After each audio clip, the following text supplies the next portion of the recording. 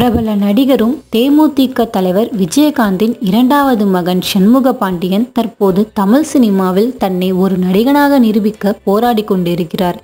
இவர் நடிப்பில் கடந்த 2015ஆம் ஆண்டு சகாப்தம் திரைப்படம் வெளியானது.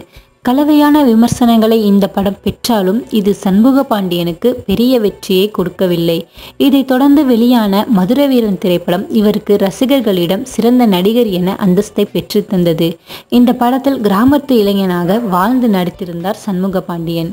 இந்த படத்தை தொடர்ந்து இவர் அவருடைய தந்தை விஜயகாந்துடன் இணைந்து தமிழன் என்று சொல் என்கின்ற படத்தில் நடிப்பதாக கூறப்பட்டாலும் ஒரு சில காரணங்களால் இந்த படம் தற்போது கிடப்பில் போடப்பட்டுள்ளது. இதைத் தொடர்ந்து சண்முக பாண்டியன் புதிதாக கமிட்டாகி நடித்து வரும் திரைப்படம். இந்த படத்தில் தன்னுடைய அப்பா பாணியிலேயே முதல் முறையாக போலீஸ் அதிகாரியாக நடிக்கிறார். இந்த படத்திற்காக தன்னுடைய உடலை மிகவும் ஃபிட்டாக மாற்றியுள்ளார் சண்முக பாண்டியன்.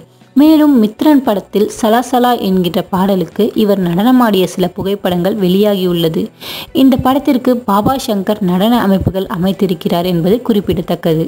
மேலும் இது போன்ற நிறைய சுவாரஸ்ய தகவல்களை தெரிந்து கொள்ள எங்களது யூடியூப் சேனலை சப்ஸ்கிரைப் பண்ணுங்க. நன்றி.